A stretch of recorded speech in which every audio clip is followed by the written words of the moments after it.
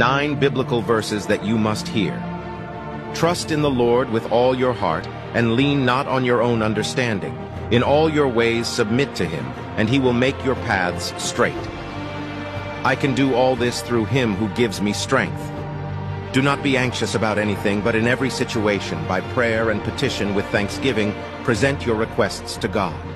For I know the plans I have for you, declares the Lord, plans to prosper you and not to harm you, plans to give you hope and a future.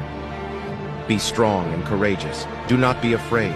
Do not be discouraged, for the Lord your God will be with you wherever you go. And we know that in all things God works for the good of those who love him, who have been called according to his purpose.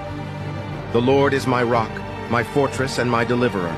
My God is my rock, in whom I take refuge, my shield and the horn of my salvation, my stronghold.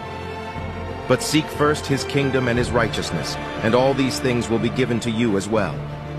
Therefore, if anyone is in Christ, the new creation has come.